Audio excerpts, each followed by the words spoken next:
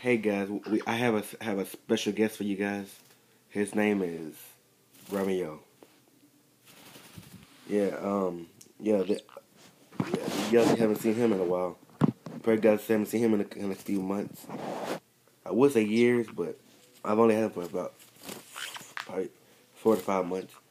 But he's a year old. But anyway, I'm gonna show you guys how to tell when your bird wings need to be clipped. Like when I didn't know he needed his wings clipped until whenever. So hopefully I can take him to the parrot store today and get his wings clipped. You see, this beautiful bird. Look, check it out. I'm gonna wait till you see flaps.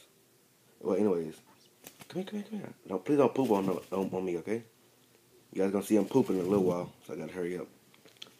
You see how he got these little black wings right there? Well, not these up here, not those. Those don't matter.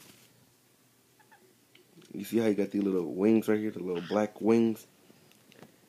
When he got those little black wings hanging out, you know it's time to clip his wings, cause he got the little.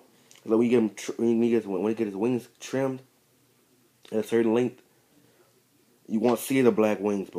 But the way I know it's time for him to get his wings clipped is you start seeing little black feathers start growing out, very long. When you see the little black feathers grow out, then you know that he needs his wings clipped. Come here. Ah, don't bite me. Come here. Let go. All right, that's one thing. And then you see how he says beak. It don't supposed to be that long. It's supposed to be a little shorter than that. So yeah, it's supposed to be a little shorter than that. So I need to go get his beak trimmed. And then look at his nails. You see how sharp his nails are? Come here, dude. I'm trying to make a video about how to do stuff, and you're over here playing around with the dang towel. Anyway, before he gets off, you see how. Let me turn him upside down. You see how sharp his. Come here. You see how sharp his nails are? I'm trying to get a good angle. You see how sharp they are? Yeah, you can trim them.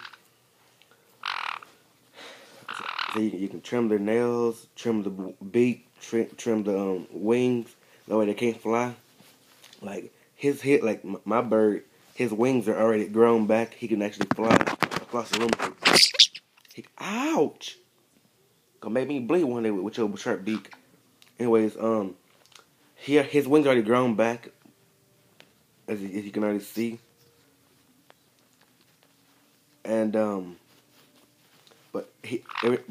since his wings been back for a while, but he hasn't attempted to fly. So yeah. Hey, I'm not even touching you, and you already biting me. Yeah. If you guys can't see that, let's see. See where the little white speck is? Right here. That's where he bit me, and I don't know if it's about to bleed or what. But yeah, that's how you can tell if your bird's wings need to be clipped. Sorry guys if this video sucked. Sometimes I know some of y'all gonna be like, this video is awesome. Some of y'all gonna be like, this video is stupid, pointless.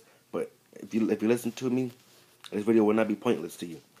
I'm just showing you how to clip. Well, I'm not gonna show you how to clip your bird wings, but I'm just telling you when you need to clip your bird wings.